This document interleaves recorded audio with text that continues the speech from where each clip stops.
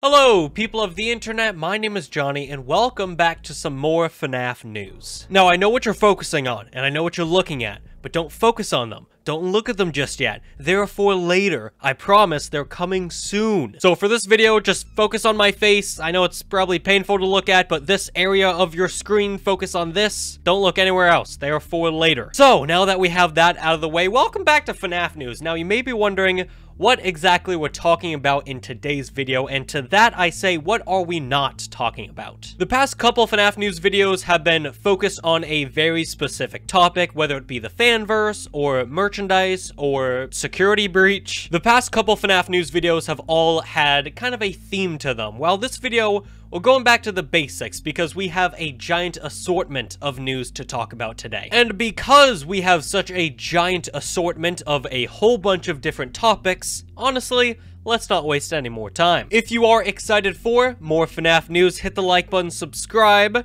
and let's hop into the first topic, starting off with some FNaF books. So on April 19th, we finally got Felix the Shark Fazbear Frights book number 12. If you've been keeping up with the release of this book, you'll know that it has been delayed and delayed and delayed countless times, but we finally have it, and thus marks the end of the mainline Fazbear Frights book series. It's kind of crazy. This has been going on for 3 years, I think. I think Into the Pit came out in 2019. So it's been a long time, and it's finally over. Though what's not over, and is in fact just starting, is the new book series, Tales from the Pizzaplex. Now, we've talked about Tales from the Pizzaplex quite a few times on the channel at this point. We've talked about the 3 books we have so far, Lally's Game, we also have Haps, and also Somnophobia. Well, not too long ago, it was revealed that we would be getting a 4th and 5th book in the Tales from the Pizzaplex series. We don't have a name, a cover, a description for either of the 2 books, but we do know that they are at least confirmed. December 27th, 2022 is so far the release date for Tales from the Pizzaplex number 4, and it has a page count of 240, and book number 5 has a planned release date of March the 7th of 2023, so we're going to be going into next year with this book series, and book 5 also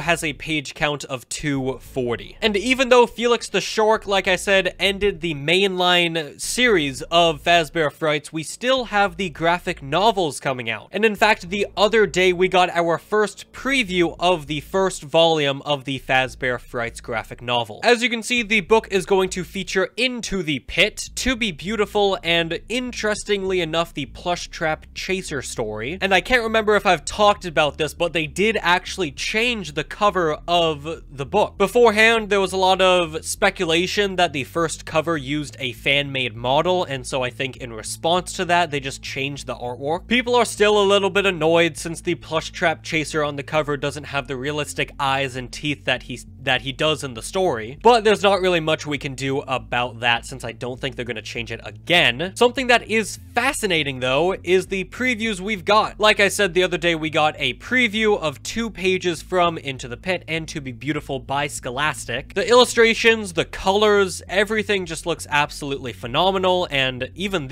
what I'm showing you right now is like a super low-res image, so I can't wait to see what they actually look like up close and personal when the book comes out. And speaking of Fazbear Frights graphic novels, a second one has been confirmed. So far, it has a release date of March 7th, 2023, and has a page count of 192, and so far, it'll feature Out of Stock, Room for One More, and The New Kid. Now, if you've been paying attention, which hopefully you are, and if you are, hey, maybe subscribe if you haven't yet. But yeah, if you've been paying attention, you may notice that Out of Stock was in the first graphic novel. So I do think there was a bit of a slip up. I'm sure they're going to replace Out of Stock in the second graphic novel with some other story. But that is all of the FNaF book news I have for you in today's video. Next up, we have probably the weirdest FNaF news I will ever give you guys on this series. So earlier this month, Andy Field, who was the voice actor for HandUnit and Tutorial Unit and Dread Unit, all the units really. He made a tweet saying, "Hey FNAF fans, now you can have HandUnit navigate for you in the Waze app. In the app, go to My Waze, Settings, Voice and Sound, Waze Voice, and Andy Field FNAF." Now right off the bat, I'm not being paid by Waze or endorsed by Waze to say any of this. I just thought it was a very interesting piece of news. If you don't know what Waze is, it's a GPS. You can have HandUnit guide you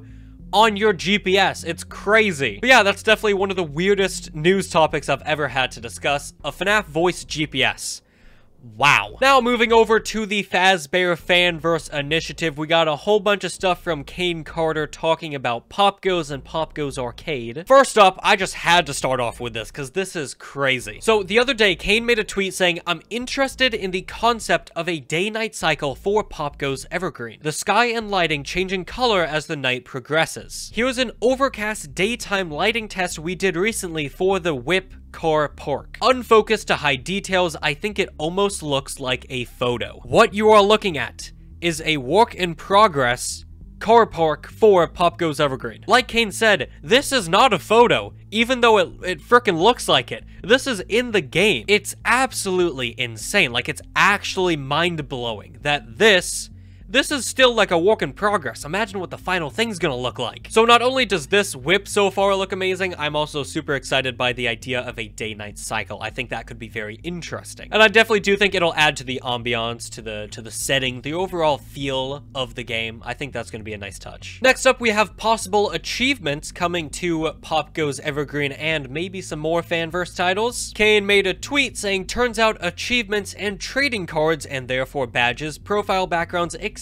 might actually be possible for the Steam releases of Fanverse games. Maybe. I know people want these features, so if it's true, we may spend more time on Arcade to create assets for them." I'm one of those people who, for some reason, I don't really know why, just absolutely love when games have achievements. It makes me actually want to beat something and do something with that game. So the idea of achievements in the Fanverse titles is so cool. It makes them feel even more official. And trading cards and profile backgrounds and badges and all the other assets on Steam, that's also a nice touch. And now let's move on to POPGOES and the Machinist, which is the upcoming paid DLC for POPGOES Arcade. We got 4 brand new clips of upcoming features that we're gonna see in POPGOES and the Machinist. Clip 1, we have the Bestiary. When you buy POPGOES Arcade, you'll gain access to your own room in the inns, even before you reach 100%. In this room, you can read the Bestiary, a book of details and stats about the enemies you find in the game. So the clips I'm about to show you are quite long. Some of them actually get up to a minute, so I'm just gonna quickly summarize what's in the clip. So for clip number 1, when you go into an inn, you can enter this room, and in there you can find the Bestiary, which, as I said, is a book of collective details and stats you find about the enemies. So for example, one of the characters is the Corrupt Hawk. You can see where they are located, their HP, their crit attacks, their spawn rate, attacks, miss, how much tokens you get when you beat them, and a description of the character. Also, if you find a gilded enemy, the page for the character will look like this, all shiny and glowy and yellow. So that is a look at the Bestiary. Moving on to clip 2. The paid version of POPGOES Arcade includes an entirely new adventure with tons of new content. New enemies, new abilities, new currency, new NPCs, new secrets, and a new mysterious final boss. And in clip number 2, you can see POPGOES walking around interacting with a few NPCs before going into the inn and falling down a hole into some sort of what appears to be mine shaft. And there's some mysterious character talking to you over a microphone, and it looks like there's some puzzle you're gonna have to solve. So that is a quick glimpse at the brand new adventure we're all gonna see in POPGOES and the Machinist. Clip number 3, you have surprise encounters. If you count all types of enemies, like the plus, dead, and gilded types, then there are 38 enemies in the original POPGOES Arcade. POPGOES and the Machinist by itself has over 40. Here's one of them. And in the clip, you can see that POPGOES encounters the brand new enemy titled the Rusty Scrapbot. And it looks like when he won, he got 5 new scraps. And finally, clip number 4, you have a new attack called Overkill. A new mechanic in POPGOES and the Machinist is something called Overkill. The more excess damage you do past what's needed to beat a robot, the more scrap you get when it is defeated. And that is all the news I have on the Fazbear Fanverse. mainly just POPGOES and POPGOES Arcade. And now let's move on to some merchandise, starting off with this little guy right there, new Freddy plushie. So basically, Franco made a new FNaF plushie, and a lot of people are excited about it because it looks really cute, and it's snuggly, and it's fluffy, and it's cute. That's it.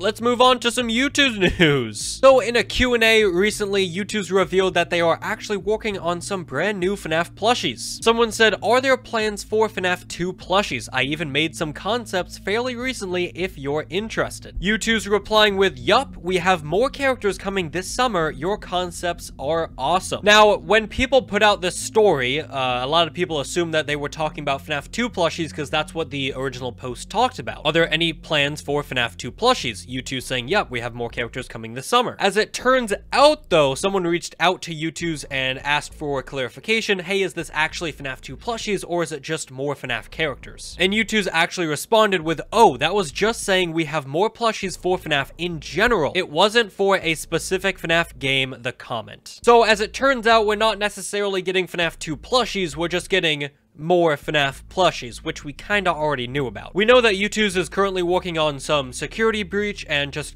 regular classic FNaF 1 plushies, so I do think it's likely that they could be talking about that in the Q&A and not, you know, more plushies after that, because already, I mean, sheesh, this is a lot of merchandise and a lot of plushies. But we're just gonna have to wait and see what comes in the summer. We also have an update on the Fazbear Fanverse wave for YouTooz. I believe this also came from the same Q&A, but Kane made a tweet saying FNaF news. The upcoming Fazbear Fanverse YouTooz figures now have a release window of Q3 2022, July through September. The previous window was October through November, so yeah, they got bumped up a couple months, and that's awesome to hear. And finally for YouTooz, the security breach wave, including the new Night Guard Dako YouTooz, comes out tomorrow, April 29th. And as you can see, these are all of the figures. You got Glamrock Chica, Roxanne, Vanny, Glamrock Fredboy, and Montgomery. They also revealed some of the boxes for the figures. You got Chica. Looks like her box will be themed around Chica's bakery, which is awesome. It also says you and me together, which is a quote from one of the trailers for the game. Freddys looks like it's themed around the main lobby with the golden Freddy statue. Another quote from one of the trailers, fear takes hold. Monty, of course, is going to be themed around the Gator Golf. Once again, he has a trailer quote, and if you fear me, then you will, both of you. And finally, Roxanne, themed around Roxy's Raceway. None of them will stop hunting you. Once again, a quote from one of the trailers. Second to last news, we got the Google Stadia getting security breach pretty soon. But yeah, security breach is coming to Google Stadia very, very soon. Not really much to talk about with this. It's coming to Stadia. I am putting out a short pretty soon about security breach coming to Google Stadia, so that'll have a bit more info for you. But now we move on to the final news story for today. I know it's sad, but this one's kind of a big one, because Maximum Games officially revealed the collector's edition of Security Breach. It's like $150, and this is everything that comes with it. You have the exclusive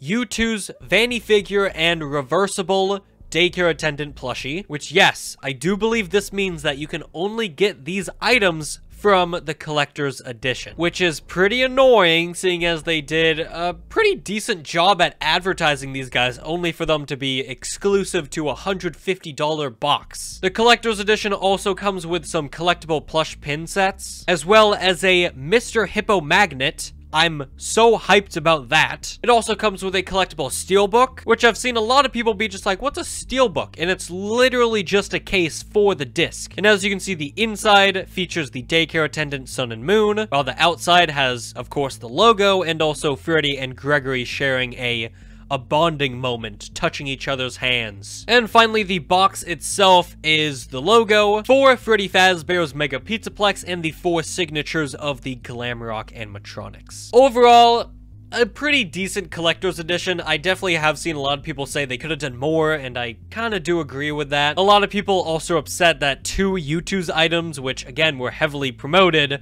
are exclusive to this $150 collector's edition. But that is going to do it for today's FNaF news video. Hopefully you all enjoyed. I'm curious, what are you most looking forward to from this video? But thank you so much for watching, and I'll see you all on the flip side. Goodbye.